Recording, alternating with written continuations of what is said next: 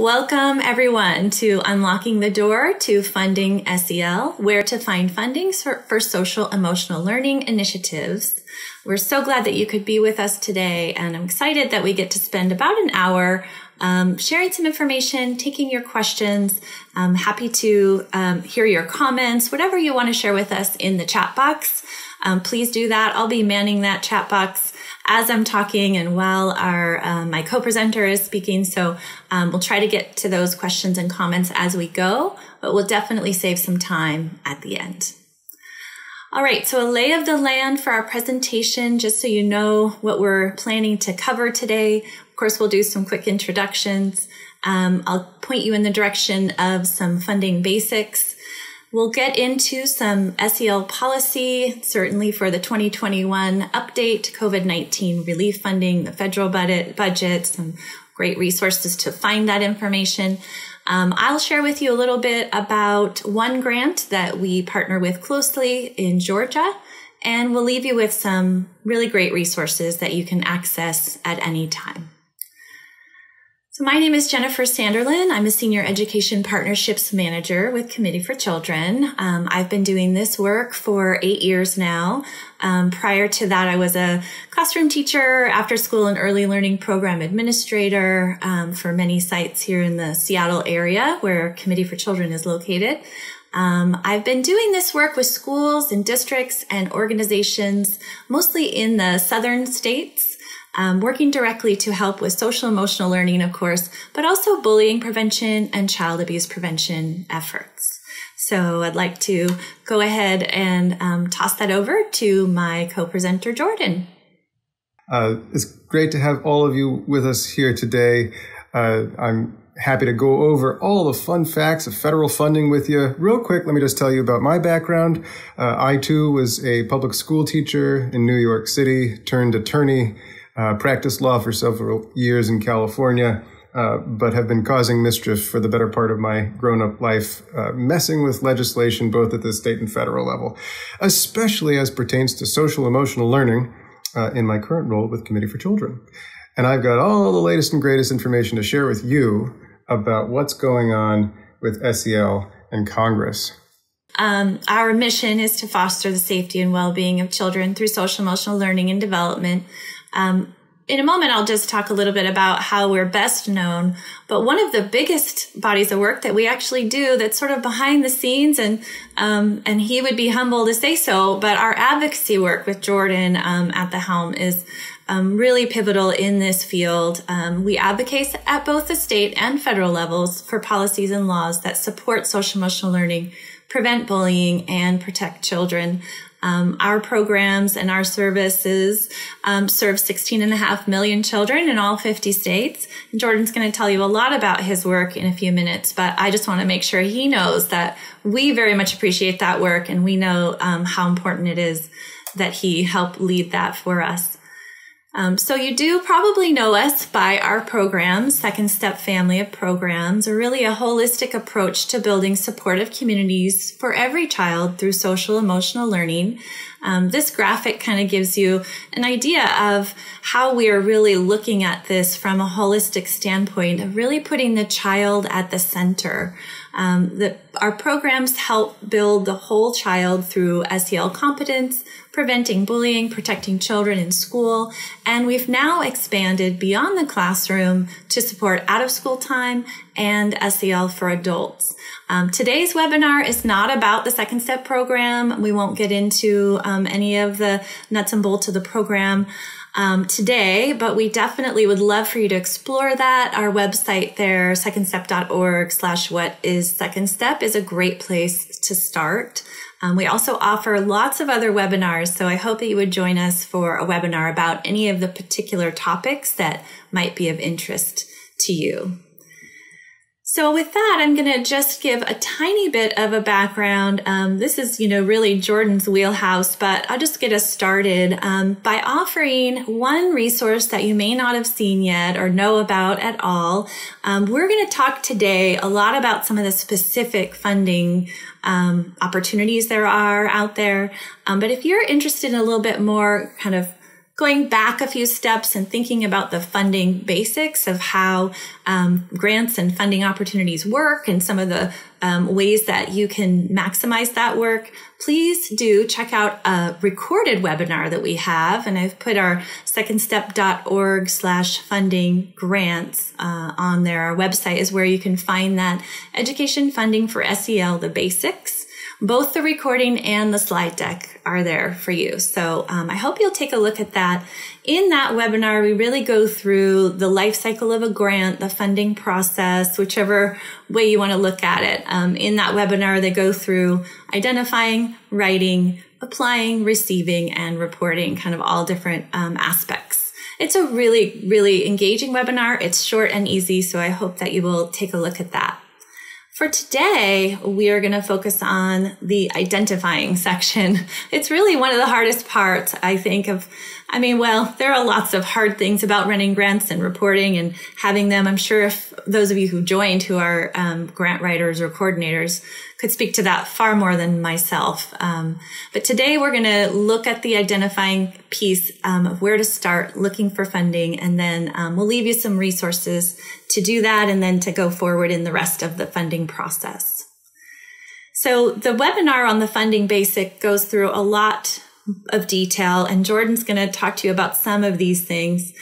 This is just sort of a look at some of the examples of some of the things you might have seen. So I'm not going to go through this slide, but really we look at federal, state, local, and philanthropy. Sometimes local and philanthropy are together.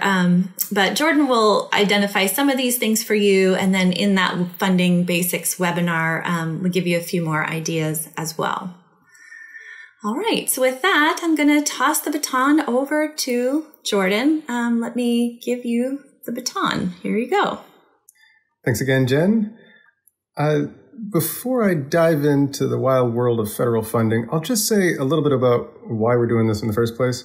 When we talk to schools and school system leaders about their challenges in implementing and advancing social emotional learning, inevitably scarcity of funds is top of list. It's very challenging, we're aware, to build capacity, to advance your initiatives, whether it's, getting your next set of second step materials or otherwise.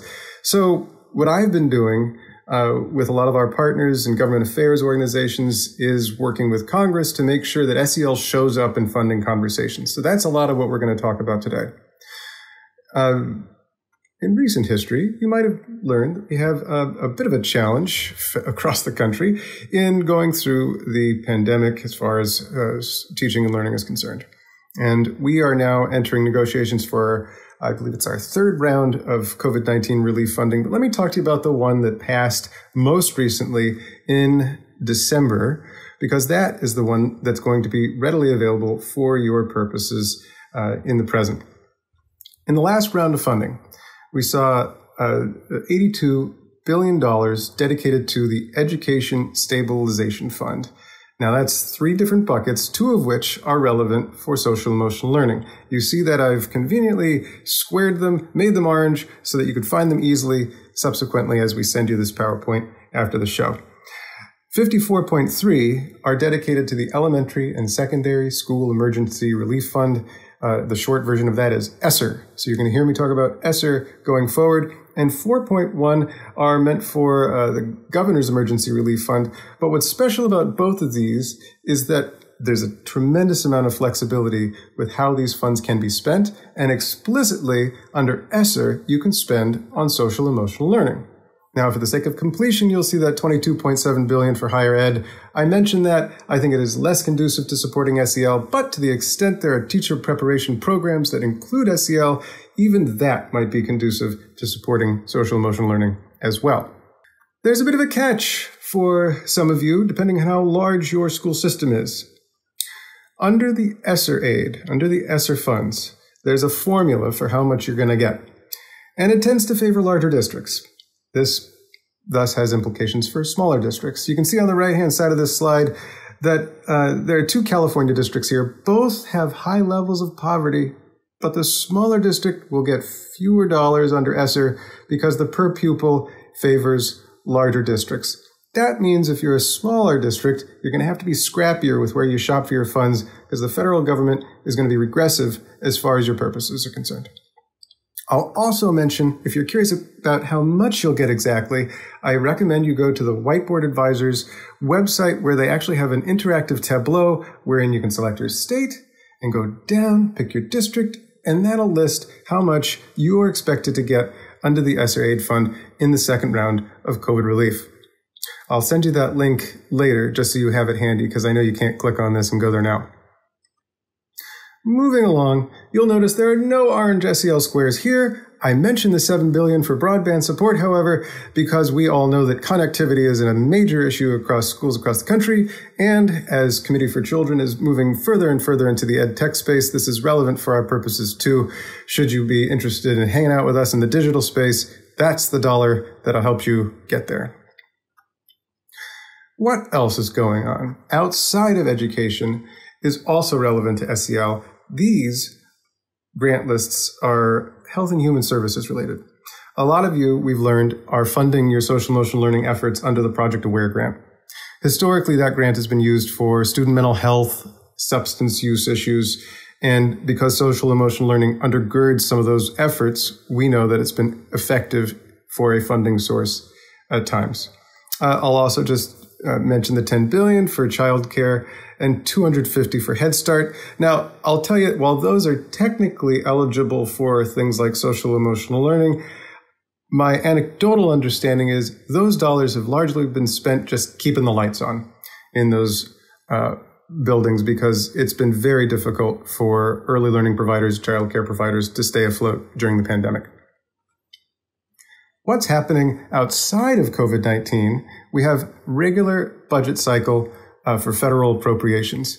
Now, at the end of last year, again, these both happened at the same time. I'm going to extract them, separate them for you because it's easier to understand, even though they rolled up together and were called the Corona Bus when they passed. So, $1.4 trillion was appropriated in the last federal budget, and there is a lot conducive to supporting social emotional learning. We know that historically, you'll see the titles that I've listed here were already eligible for being spent on SEL. What's really interesting is, despite the economic hardships our country is facing, we've seen increases nearly across the board for most of the coffers federally that support SEL, which is an indicator that Congress kind of gets the challenges that students are facing, at least in terms of the need to invest further in teaching and learning. So you'll see, for example, the $40.6 billion for K-12 ed, $16.4 billion has been appropriated under Title I to local education agencies. That's what LEAs stand for, which is up $227 million from last budget cycle. And the list goes down. I don't need to read them for you. You can see it right here. The $12.9 billion, for example, is IDA. That was one of the first coffers that was found to be eligible to support SEL. I just want to flag the bottom one, though, for further consideration. 21st Century Community Learning Centers. And that historically hasn't been a major point of focus. I dare say that could move into further focus as we enter the Biden administration's education agenda. We haven't quite started yet. I'll talk to you about the incoming secretary soon, but he has yet to be formally confirmed. Moving along, there's $40.6 billion in K-12 that also speaks to education, innovation, and research. That continues to go up. Last year was the first time we had historic funds explicitly, exclusively dedicated to researching SEL on the federal level. You see $30 million in community schools. Let's flag that one for further conversation. And then $106 million, up a tiny little bit, mental health services. I'll bet you that's going to go up next cycle because we understand that students will be coming back to school in the fall with probably more complex mental health challenges than they had in previous years. And I don't need to tell you as to why. Remember how we talked in COVID-19 relief funding that there is money outside of education conducive to supporting SEL? Well, here we are again in the regular budget appropriation cycle under the Department of Health and Human Services. Once again, Project Aware, as an eligible coffer, goes up by $5 million. Now, some of you might not be aware of the National Child Traumatic Stress Initiative at $72 million this year, up $3 million from the last. But I also think because trauma is an increasing point of focus, not just at the federal level, but also at the state and local levels, that might experience a funding increase as well. I've seen several pieces of legislation floated to further address needs around student trauma. So what's going to happen in the next education administration?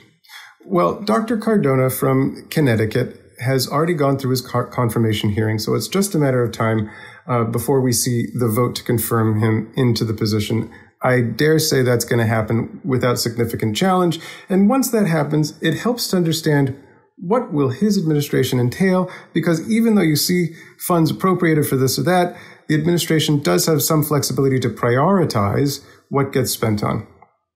Well, it helps to back up a moment and think, well, Dr. Linda Darling-Hammond was the leader of Biden's transition team for education. And so it was probably helpful in selecting Dr. Cardona as the candidate to serve as the next Secretary of Education. Dr. Darling-Hammond is interested in issues of equity, professionalizing the educator workforce, and I also understand that Dr. Cardona particularly is interested in multilingual learners, as federal calls them, English learners, formerly English language learners. We'll probably see a lot more effort around that. However, both he and the prospective incoming Deputy Secretary, Cindy Martin, currently Superintendent of San Diego, are very interesting, I'll say from a political standpoint, in that they haven't been staunchly on the reopen all schools right now or keep them all closed right now sides of the so-called argument. They've been sort of rolling up their sleeves and trying to problem solve how do we get schools safely reopened now or in the future. So I think a lot will be spent on figuring that equation out as well, which doesn't necessarily translate directly into support for SEL, but we happen to know that both these individuals, Cardona and Martin, have explicitly supported social emotional learning. So come what may, it seems that we're going to have champions in the department that will support SEL as we move through this in the next several years. What's happening now? So next round of COVID relief, as I mentioned earlier, rolling. Next round of federal budget cycle appropriations is rolling. And here's where we are. This could be wiped out at the end of the day, but let's just take it for what it is. I'm rounding up to 130 billion, just like an ESSER, currently marked up in the House side. Now remember, there's a House and a Senate, so they've got to hang out together eventually. But the House has taken, it's actually about 129 billion to the Department of Ed for grants. But here's what's interesting and different in this round of budget appropriations. There is now an increased focus on learning loss, or if you prefer the strength-based alternative, is learning recovery. And we got language explicitly to say, when you're doing this learning recovery effort, when you're spending on this, you need to think of social emotional learning front and center, so that when kids are expected to regain the academics they would have gotten but for the pandemic, this is the way to help them get there. We can't expect us to return to a normal learning setting unless we invest in some of these, we'll call them readiness to learn matters, and that means social emotional learning. And that's how a lot of Congress has been thinking about it.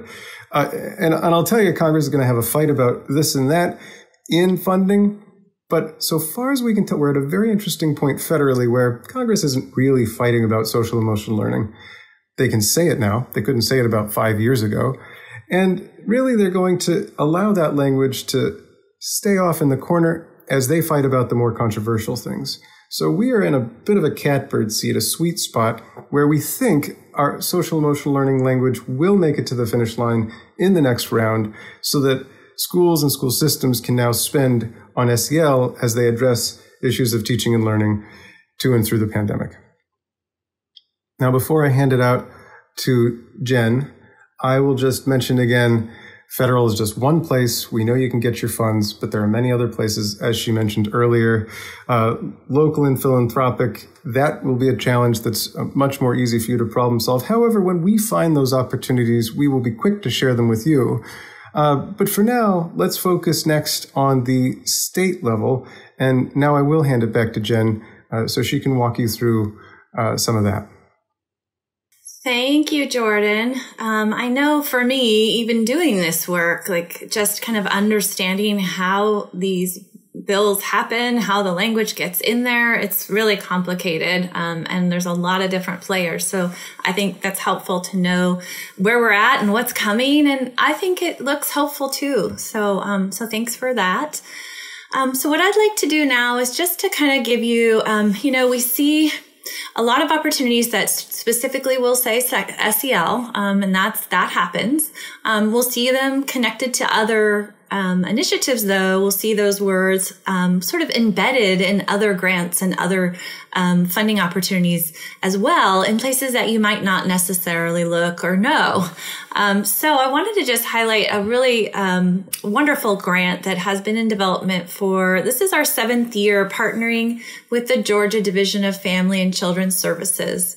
And actually this grant closes on Friday of this week. So it's not necessarily the best timing to tell you about it in the sense of, for those of you joining from Georgia, hurry up and apply. I mean, you certainly do still have some time if you wanted to. But mostly I wanted to just show you how some of these state agencies might be thinking, how they're partnering with the departments of education in some cases, and where their priorities overlap and intersect with social emotional learning. So it kind of gives you maybe think a little outside the box when you're thinking about social emotional learning. As Jordan said 5 years ago, a lot of people couldn't say the term social emotional learning and know what it meant. These days that is less and less true. So we're thankful for that. Where the Georgia Division of Family and Children's Services came into play was really around their mission to strengthen Georgia's families through protecting children from maltreatment, neglect, and abuse. And that's through their prevention and community support section. So if you go to their website and you go to the PCS Prevention and Community Support section, that's where you would find information about this particular funding opportunity. But they're also working a lot of other initiatives, mostly around the protecting children. So some of the impetus for the work that they're doing does come from their state legislation and a real effort that they have put forward on their sexual abuse, assault awareness, and prevention education. That's a real mouthful. It's really their answer to Aaron's Law. It encompasses a lot more than that, though. And that became effective in July of 2018, where schools were required to provide an annual age-appropriate education for K through 9, and also offer annual professional learning for all school staff, those delivering the prevention education model. So that legislation, obviously, that kind of, those laws happen and some guidance comes out and maybe not a lot of guidance comes out, and schools and districts are not always sure where to go next or how to embody that actually in their schools and what will make the most sense for the things they're already doing. To make sure that it actually is effective. So they started to look at the long-term prevention. If you're thinking about keeping kids safe as the first and foremost goal, the long-term prevention of this is thinking about how can we help raise up kids that will grow up to be adults that would then not hurt anyone else, that would grow up to be adults who would be, happy, empathetic, problem solvers, who are positive communicators, who, have friends and communicate, well with their teachers, and just kids that would grow up to be people that would never hurt someone else. So we look at that really long-term primary prevention is giving kids those skills. So that's where they landed on social emotional learning as a primary prevention to reduce child maltreatment. And also in an effort, to helping kids right now. So the long-term was one look, but helping kids right now was also really important. And I'm sure that's where a lot of you are thinking right now too. So social emotional learning builds resilience.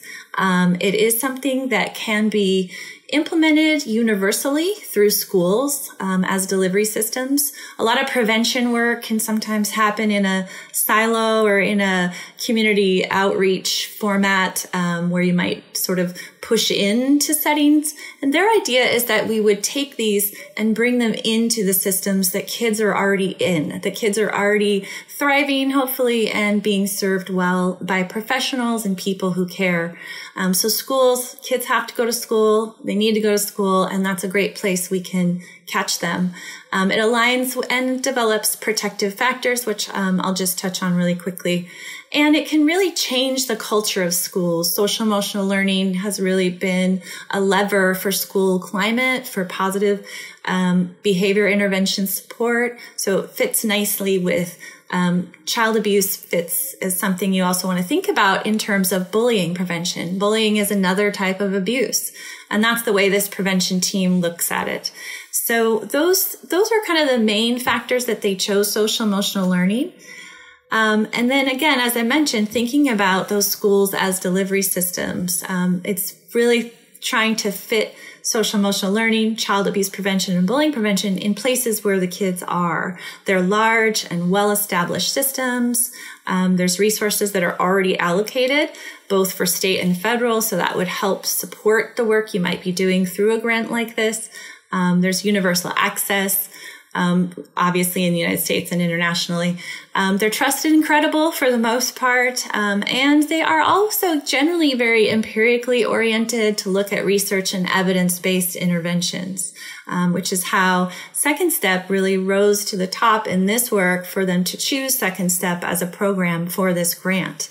And it's really proven success over time. As I mentioned, this grant is in our 7th year and has had positive results for each of those years. So they continue to fund it as soon as every year, as soon as they know they have the budget. And I anticipate that will happen again for next year. So if you've missed this year's, there's still a chance for next year. Hopefully they will have additional funds perhaps for next year. We'll see. So the way the state has gone about doing this is to release a grant application. It's released in January of the school year for the next year. It's just like most grants where there's a lot of paperwork and things you need to do to check a bunch of different boxes. And I'm going to leave you with some resources of ways that will help you to fill out those statements of need applications. Generally, they are able to award those based on the quality and the proposal of the budget and certainly how much the schools are asking for. It's open to all school systems and charter schools and organizations that serve schools in their community-based organizations pushing in to help with social emotional learning, bullying prevention, and child abuse prevention, of course. And then generally the ordering and training of the resources rolls out in July or August. And then the curriculum is fully funded. It's by reimbursement. So it's a really, really good grant. It's a solid process. We've sort of worked out the kinks over the years, and it is specific to Second Step. So of course it's a grant. We at Committee for Children and myself on the Education Partnerships team, I'd love to see more and more of these grants out there for Second Step. But more importantly, I'm just proud that we've been able to bring this together as a way to support social emotional learning as a partnership between us and the Department of Family Children Services and Prevention Community Support. It's been really successful partnership, and this system and the way that they have released the statement of need and the process is very well organized. I can't say that's true for all the grants I've ever seen. I'm sure you've experienced that. So during this year in the pandemic, we definitely have seen more a need for social emotional learning. The Georgia team knows that, and they're at the ready and hoping that this grant process, this year's group of applicants will be able to fund as many as apply. We'll see, hopefully. Cross your fingers, everybody. What they know too, though, and one of the reasons they're really decided to fund again this year and thinking about this from this lens is that digital learning can lead to isolation. It can lead to behavior challenges, a disengagement. As Jordan said too, when we come back to school, kids are going to be at a bigger disadvantage, far more learning loss than a typical summer would be, and lots of issues that we're going to need to attend to. I don't have to tell you that again, of course. But that's an important piece to the Georgia team. They're thinking about that, thinking ahead, that this may be an issue, not just this coming school year, the rest of this year's school year, but in the future, as we go forward. These are long-lasting impacts, as these, adverse childhood experiences in some cases for these students.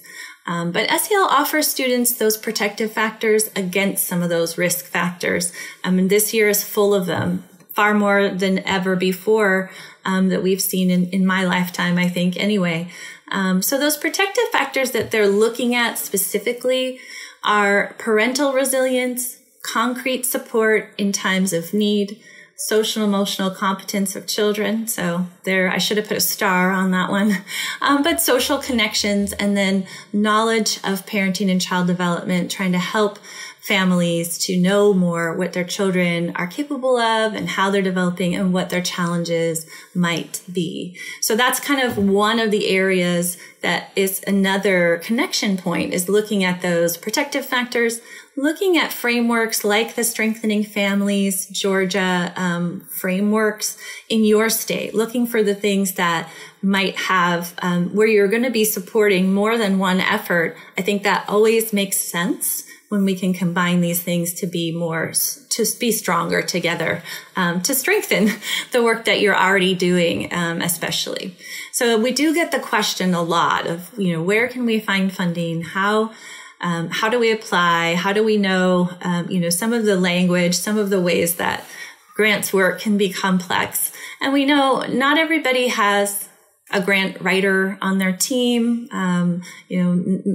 As Jordan said, there's sometimes it is weighted a little bit heavier toward the larger districts for a lot of reasons. And one of them being that there's often not the personnel to actually look for these grants, apply for these grants, report on these grants once you get them. And we know that. So we really want to leave you with some resources that will help you in that process, and let you know that we are here to help as well. And, I just want you to know that this work that Jordan does and the work that I do to help with these grants, it's not about, making sure that you get second step boxes on your shelves or second step digital licenses on your computer. It's really trying to take care of the bigger picture of children. And we as an organization and really the largest provider and the longest provider of social emotional learning, we feel it's our job to help with that. So I want you to take us up on it. So we'll leave you with some resources. Jordan, if you want to pop in and talk about these two, I think that would be helpful. And while you're doing that, I'm going to copy these links really quickly and put them in the chat box for you. Jen gave a really great example of what a state can do, and it puts its mind to it in supporting social emotional learning. We also, of course, have local and philanthropic sources. At the risk of taking a left turn and talking a little bit more about states, we are actually in the middle of legislative sessions. Many states will be running through the duration of the year, but some only run in the first portion. And what we do know is states right now are trying to figure out especially how to support student mental wellness, mental health. And we've talked about that already several times during the webinar. The chances are there's some appropriation in your state's budget cycle that speaks to that. This is part of, again, what Committee for Children does. We help lift your voices at key times to your state legislature so you can help tell the story about why those funds matter for your kids right now. And especially if there's something going on in your state and you're looking for a little help on how to organize and make that happen, give me a call, give me an email, and let's talk. I'll just give you a couple of examples that I'm immediately aware of.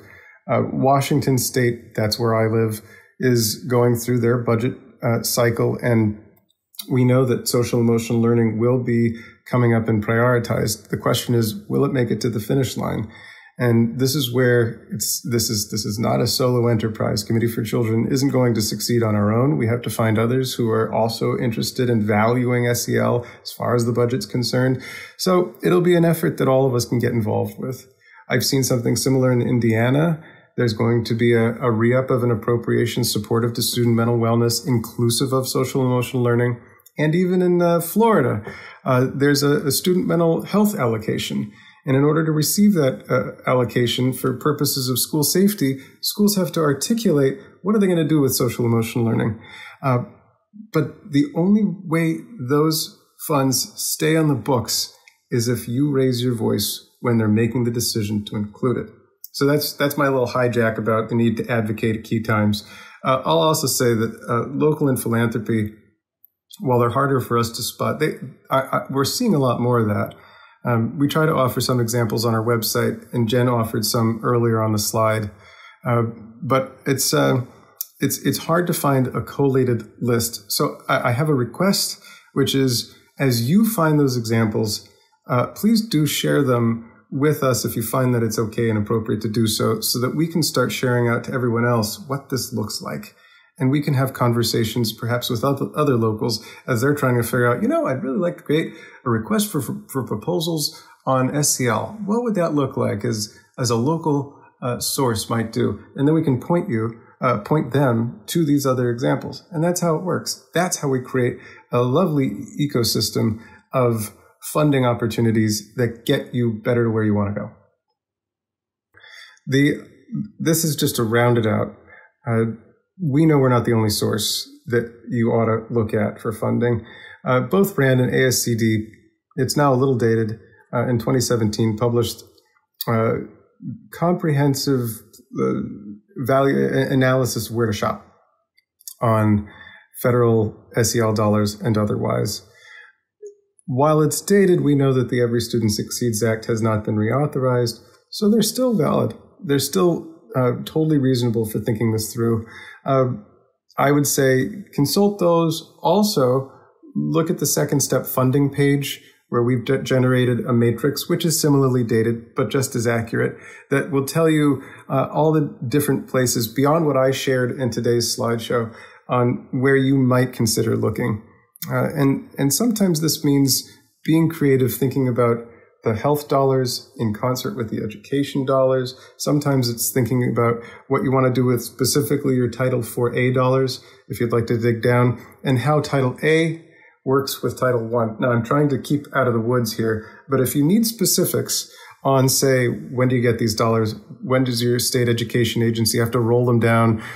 What can I spend on time-wise? Can I spend from what I did back in July? I have answers to all that. It's too much to go through here, but I'm happy to go over that with you if you need a little more support. Thank you, Jordan. So I'll just walk you through a couple of those resources Jordan mentioned. We left on this slide so that you can take a look.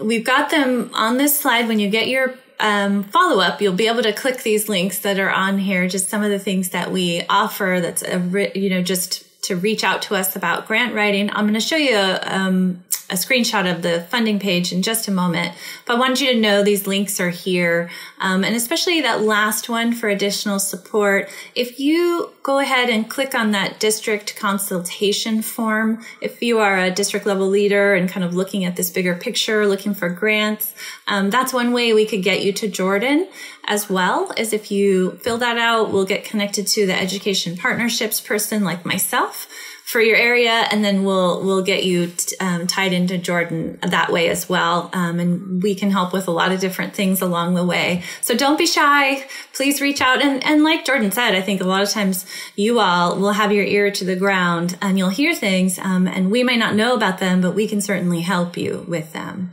Having worked with so many hundreds and hundreds, probably thousands of districts all the time. So our secondstep.org funding page, there's the address again, secondstep.org funding-grants. What you'll find on here, as Jordan mentioned, is a lot of different things around the federal funding information. Some of the things he pointed out today are there.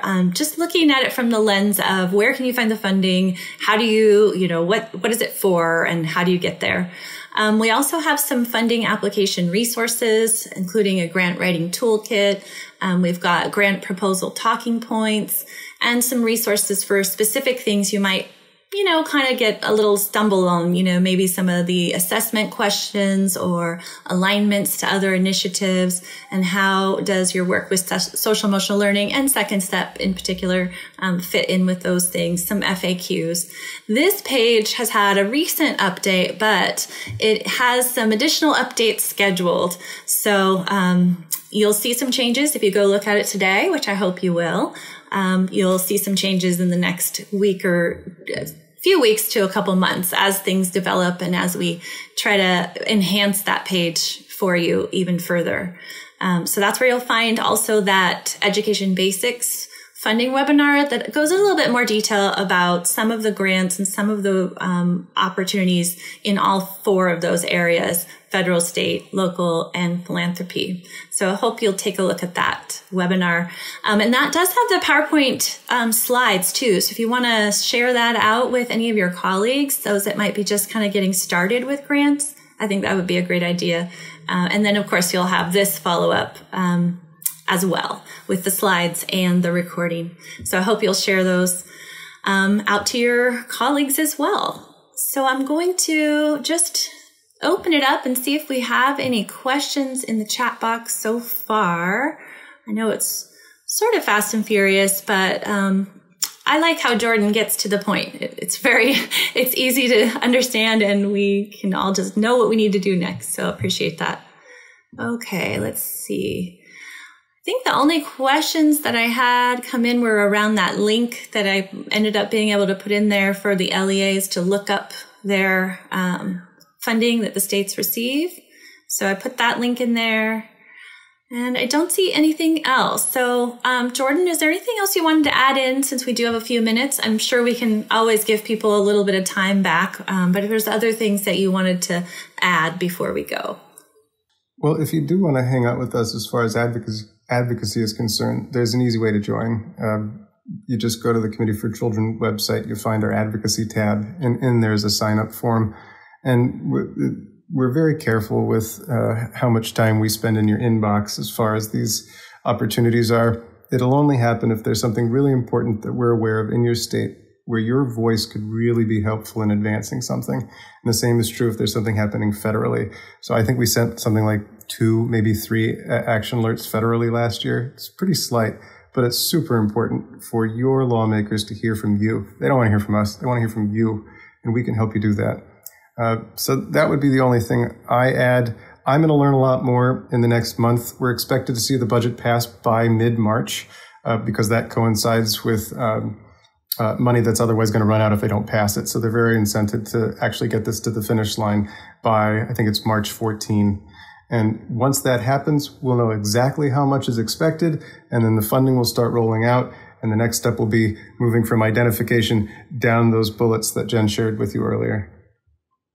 Okay, I think the only thing, I guess if you were just starting out, what would be the first thing you would suggest people do if they've never thought about funding before, always just thought their district would need to pay? What do you think for a district leader, the first place they should go besides our funding page? Talk to your CFO. Yeah, the internal, that's sometimes they don't know who to go to within the district. Yeah. Exactly. Yeah, somebody is in charge of budget, and they're worth talking to. It's also helpful to talk to your district leaders to figure out where does social emotional learning fall on the list of priorities, and how will funding be used to support those efforts. But the other thing is there's somebody at your state education agency, your Department of Education, that is responsible for shepherding federal dollars down to the local level. Whoever that is knows the ins and outs like nobody's business. They're worth a phone call.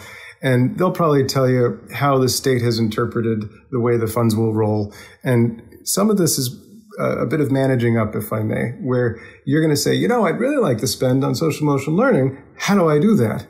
And they'll probably be the best friendly problem solver to have that conversation with you. I would say that's a good second step. That's great. I know. I was like, wow, that was really slick, Jordan. Thank you.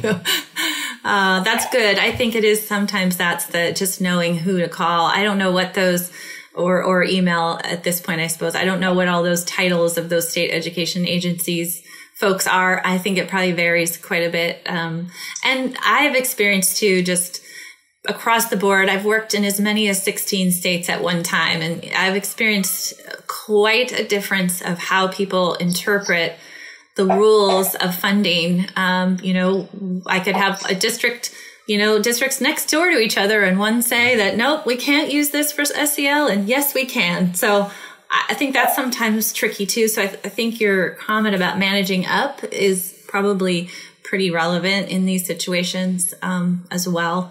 So I don't know if you have anything you can add to that, but it's definitely a phenomenon that I see. Indeed. I want to mention, Jen, you've got a question in chat. Oh, yes. I see the question about wanting to know the amount the funding states receive. And I did put that in there already, but I can put that in.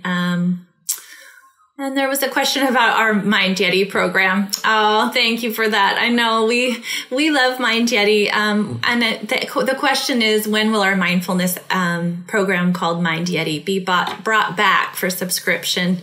It has been on a purposeful pause, as we like to call it, for about the last year or so. Really, I don't know when it might be back for subscription. We really pivoted to focus all of our energies right after the COVID-19 pandemic, really hit, and we were all at home. We shifted and we worked really hard to give you a lot of COVID-19 supports.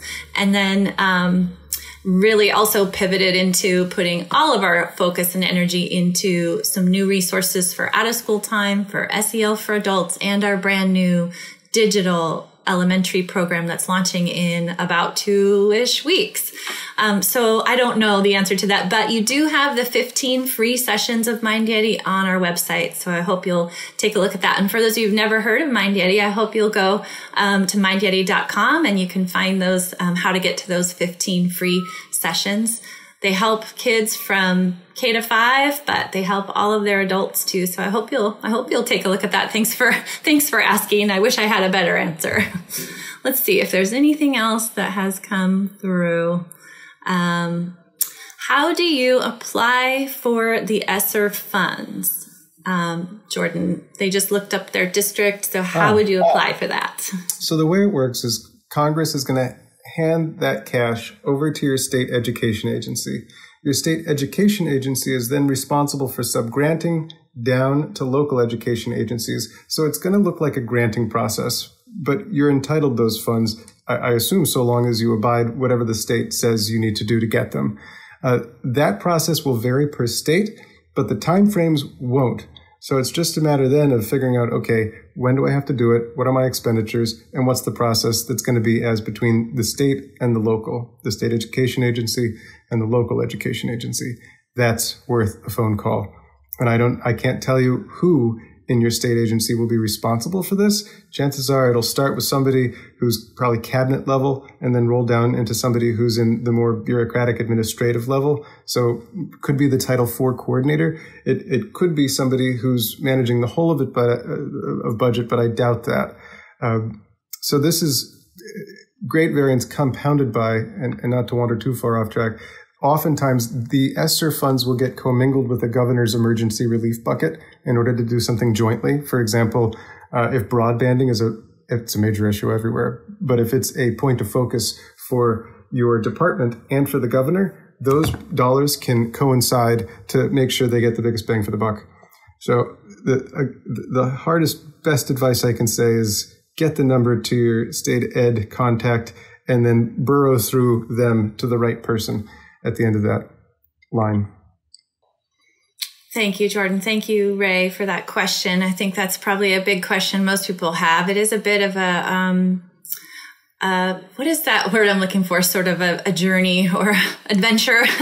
Labyrinth. If you just try to, I think if you go into it knowing that there's going to be turns and twists, and maybe that'll help. I don't know. That is probably one of the hardest parts, is just the levels, the sort of, I'll just say bureaucracy that happens. It's a lot of money. I do encourage people sometimes that get a little bogged down on writing these grants and the detail that's involved. And trust me when I say that I understand that. But I also remind people that it's a lot of money. And, there's just no such thing as a free lunch. So if you kind of go into it knowing it's going to take some effort, it will pay off in the end. So, I'm not seeing anything new coming in. Let me just double check the chat box. Okay, thank you. Thank you. Lots of thank yous. Okay, well, I think that's all, unless you have any other words of wisdom for us, Jordan. We can give you back 7 minutes of your time today. Thank you for joining us. This is really such a pleasure to have our people with us on our webinars, who understand social emotional learning, who care about it and are working on it. Our job is to support you in that. And so take us up on our offer and get in touch. So I'll leave you with our information of how to call, our website. These are our second step. It's sort of the easiest way to get to us, but I did also share the cfchildren.org web address in there, and that's where you can go and join Jordan's action alerts and get involved locally at your state and sometimes even at the federal level. Any last words from you, Jordan? Happy hunting. Find your funding. Good luck to you. Yes, good luck. Thank you, Jordan, for your help today. And we wish everyone a wonderful rest of your day. We know that this work with social emotional learning wouldn't happen without you. Our mission doesn't go forward without the hard work that you do. So thank you for that. I hope you all have a wonderful rest of the day, rest of the week, and stay well. All right, bye-bye now.